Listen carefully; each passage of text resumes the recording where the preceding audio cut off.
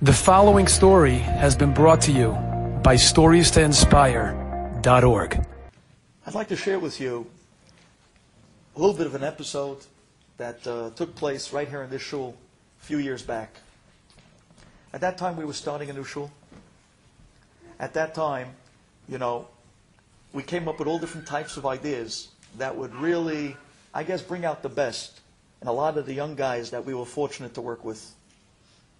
There's a story that I have told over in the past, but I think to this particular theme, it does wonderful justice.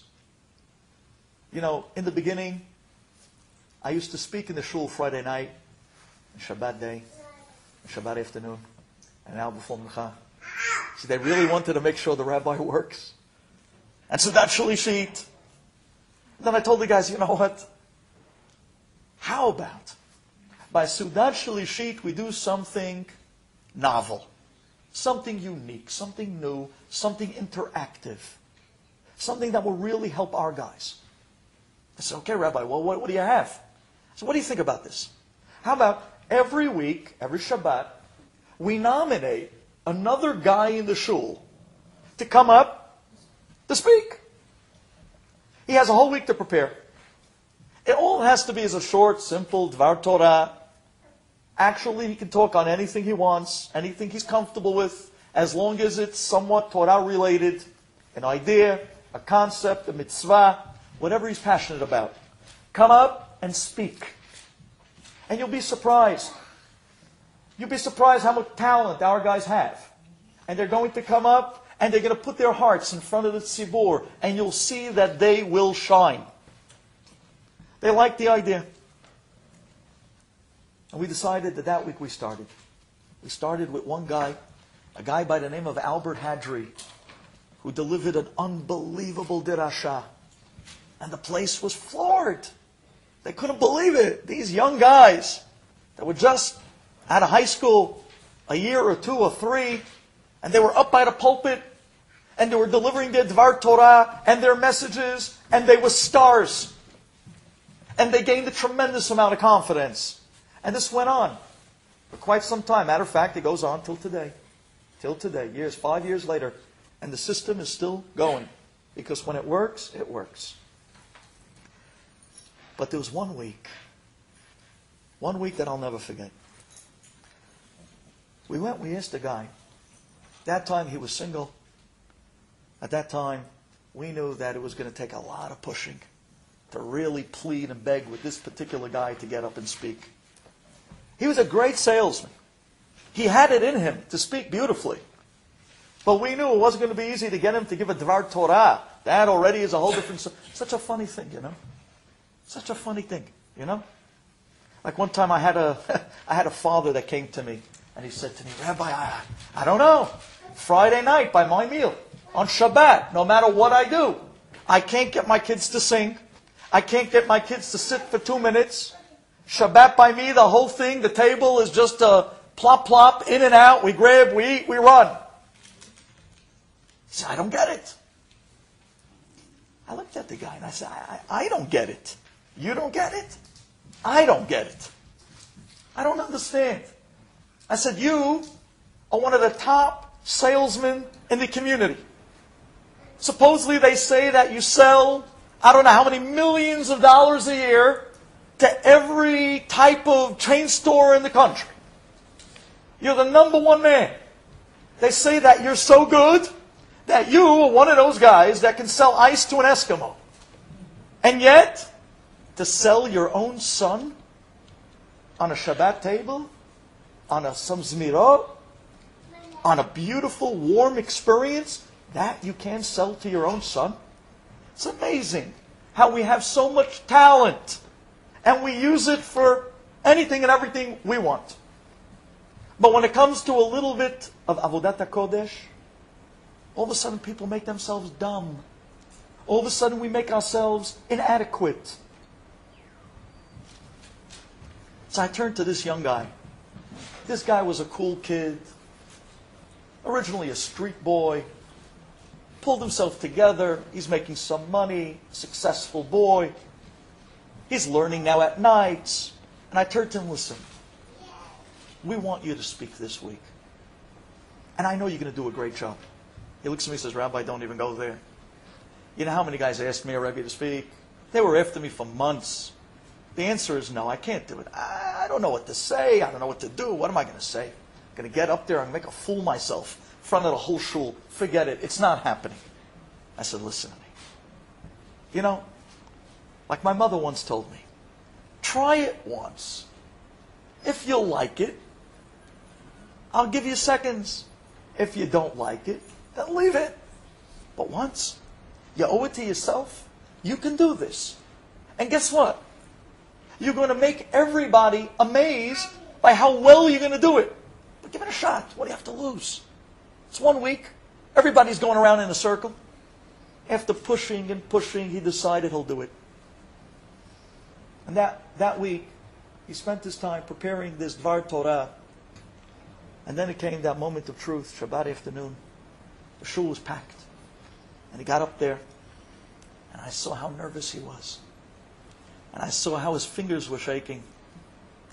And I saw he was already clearing his throat. And I was watching his lips. I saw that he started palpitating. I saw his breath go thin. I saw all the signs of a speaker, sweating it out, getting up in front of a tzibur. And this poor guy, Hazit, was going through it all. And I started to say Tehillim for the guy. I felt so bad. I felt so bad that I pushed him to get up there. And I felt so, and he was really sweating it through. But I said to myself, come on, you can do it, you can do it, you can do it, you can do it. And he took a deep breath and he pulled out this little piece of paper from the inside pocket and he began to open up the folds. And he looks at the paper and he looks out at the tzibur and he looks back at the paper. And he takes a deep breath and he opens his mouth and nothing comes out. And I said, oy vey. Oh boy, this poor guy. Please, hang in there. Try, give it one more shot. I was praying for the kid. He took another breath. But this time, the voice came out. And he began to read. And he started from the very beginning of his piece. And slowly but surely, line by line. In the beginning, he was terribly nervous. I saw his lips were trembling. His fingers holding the paper were trembling. After that, once he started to get into it, little by little, all of a sudden he started to take command of his dirasha. He started to feel the words. He started to give off a certain warmth and a positive vibe to everyone that he believes in the point he's delivering, and this is something he's passionate about. And he started to live the dirasha. And then as he started getting to the end, he started to put his heart into it, and his voice started to go up, and his voice started to come down. And suddenly, a speaker was born. And at the end of that dirasha, he was so good that the entire room jumped on top of him when he finished, and they hugged him, and they gave him a Hazak Baruch, and they put their arms around him. And literally, if it was a bar mitzvah, they would have picked him up on a chair. And you saw the look on this guy's face. This guy looked like he climbed Mount Everest. This guy looked like he climbed the biggest hurdle in his life. He had a smile from ear to ear, and this guy refused to stop smiling throughout the rest of the night, our beat. It was a guy that was at the top of his game. Amazing. Ladies, I want to tell you the end of this story. The next morning, Sunday morning, I got a call from this particular guy. And he says to me, Rabbi, I got to talk to you. Listen to me. I'm very ashamed to tell you this. And I'm going to be very candid. I'm going to tell it to you straight. I think I owe this to you. You know, before Shabbat on Friday, I got a call from my friends. You know, we're working all week. We don't get to see each other. But on weekends, we go out together to the city. It's the only time that we have to really enjoy. From Friday already, I had plans with my friends that there was a club in the city, and we already made reservations and VIP rooms and all different types of things. He says, Rabbi, I'm very embarrassed because I know that was definitely not a place that you think I'd ever go to, or any good Jewish boy for that matter. But we had plans and reservations to go. And I was going. I was going. And then came Shabbat. And then came Seudat Shalishi. And he says, I'll tell you the truth. In my mind, I thought that I'd simply get up there, pull out the paper, get the rabbi off my back, just deliver the speech, leave me alone, and that's it. I don't want to hear from you guys for another 10 years. He says, but when I pulled out that paper, and I started to read the words of that Dvar Torah, he says, I don't know what happened to me. As I started to read, as I started to get into it, the words started getting into me. And I started to feel it. And I felt something that I've never felt before in my life. Rabbi, I have to admit it to you. There was a certain emptiness inside of me. But that Seudat Shalishit, I felt fulfilled for the first time in my life. I never had a feeling like that before. And Rabbi, at the end, when I finished, and I know I finished on a high note, and I know I enjoyed giving that dirasha. But the moment that the whole place jumped up, and they jumped on me, and they gave me high fives, and they were hugging me, and Hazaku Baruch, and I saw it was genuine. It was real. I felt like I felt like I won a lottery. I felt like $1 million. I never felt that good in my life. Rabbi, you want to hear something? When I got home that night, right after Havdalah, my friends called me. Hey, yo bro, we're outside. We're waiting for you. Let's go. We got reservations. He says, I'm thinking to myself, after that, you're going to give a better speech than me one day. I thought to myself, after that, my friends called me up. Let's go. Come outside. We're going. We got reservations. We got to go. I said to myself, I can't go. After what I just tasted, after what I just felt, I can't go. I told my friends, you know what, guys? Go on without me. I'll catch up with you. They said, what? What happened to you? What's going on? Why are you pushing us off? I said, no, it's all good. I'm not feeling well. I'm this. I'm not making excuses. I said, Rabbi, I don't know what you did to me, but I just couldn't go. After that, after what I tasted, when you taste the real thing, everything else is so artificial.